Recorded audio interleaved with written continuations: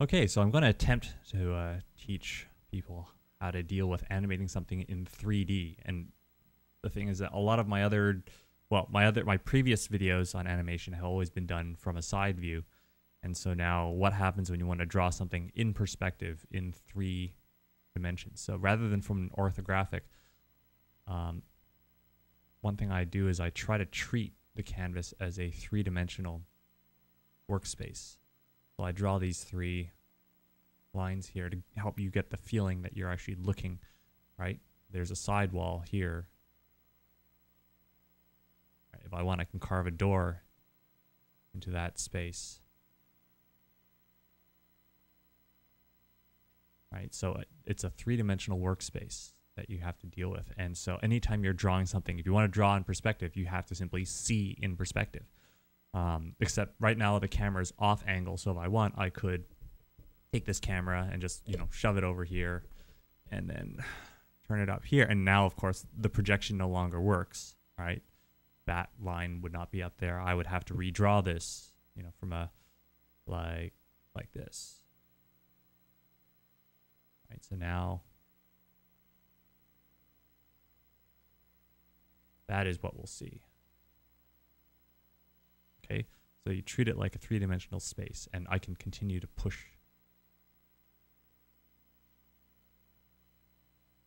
pushing inside, right? So it's like the Hall of Mirrors effect. And if I want to keep on extending this, in fact, if I keep extending these will eventually reach, a vanishing point.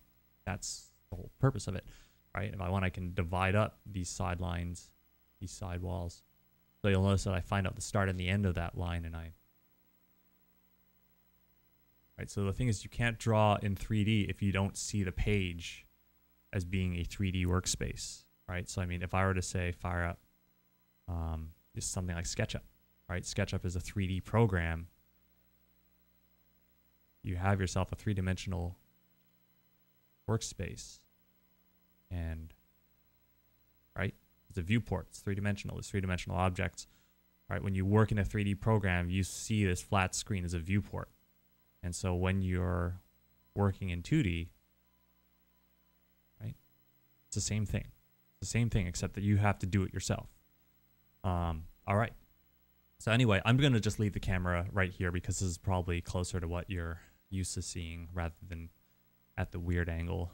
So it is slightly over top of my head right now. And let me lock the transparency for that.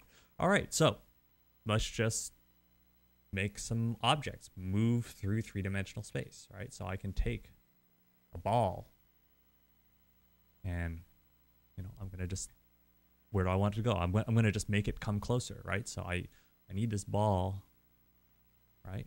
Shove it right up close. Right? You can get that feeling where something is coming at you.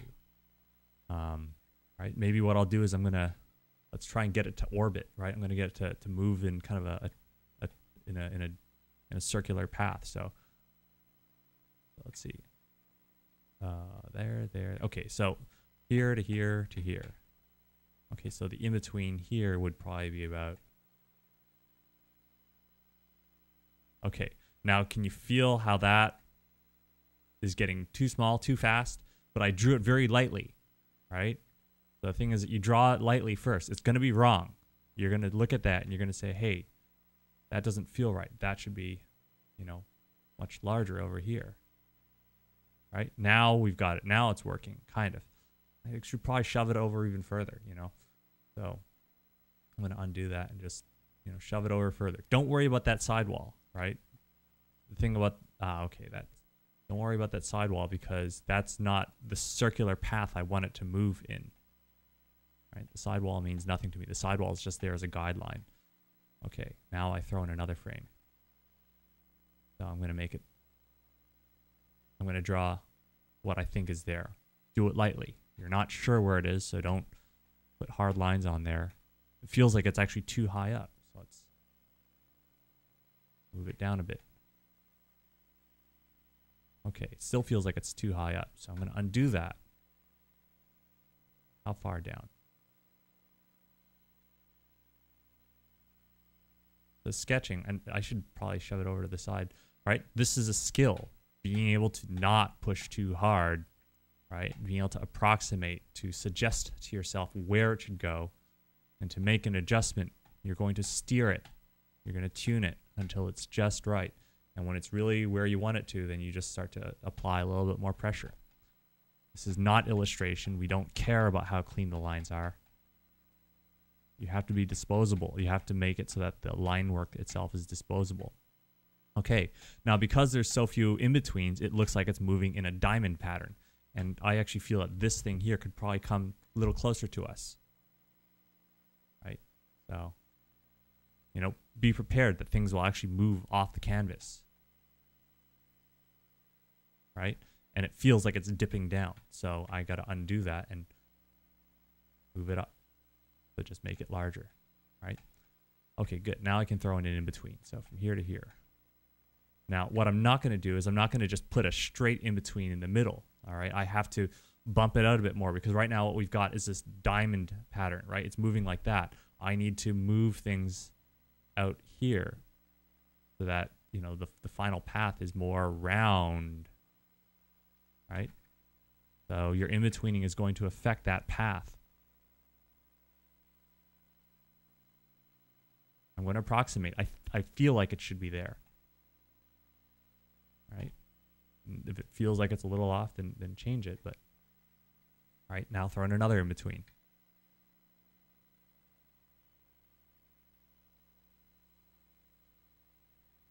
It feels like it's too high, doesn't it? Right? So again, you got to draw lightly. Suggest to yourself. Don't tell yourself things. Suggest to yourself. Right? And you know, if it starts to get a little messy, just clear the frame. You know, start over. You know, don't be precious with your drawings. If you're precious with your drawings, then, you know, you don't want to erase them. You don't want to make room for what's right. In fact, I almost want to throw in one more in between here just to help ease that jump. Yeah, doesn't that feel better? Right?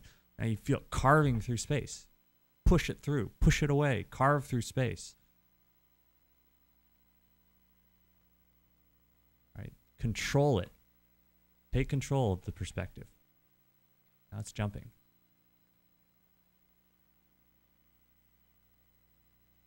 All right, there we go. Feel it. Feel it carve through space. Feel it come towards you. Animation is going to be the best thing to train your sense of perspective.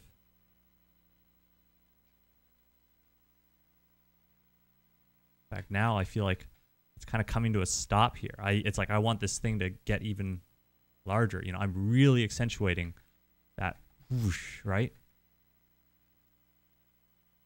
There's a little bit of synesthesia going on. That this is when something like, say, visual things that you see, things that you sense with one sense begin to affect your other senses, right? It's like sometimes when you see or you hear something, you know, it's almost like when you see something, you might hear something. When you hear something, you might taste something. You might smell something, right? That's synesthesia. It's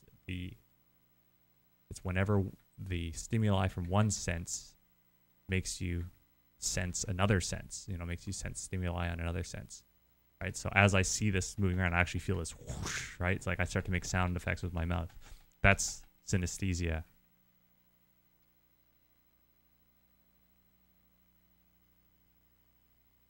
Some people have it, not everyone does. Some people it really affects, like to a huge degree, and they just kind of, it's almost like a seizure, right? Feel that thing just whoosh, coming right at you, right? So that's whoosh, whoosh, whoosh, right? So this is probably one of, I don't know, if you've been having problems with perspective, this is probably going to be the most relevant thing to you, the most important thing to you that you need to practice, not just in this direction, but, you know, other, push it away, pull it towards you, change your point of view, you know, like shove this camera around, you know, shove it somewhere else to a different angle, and then practice with that. Okay.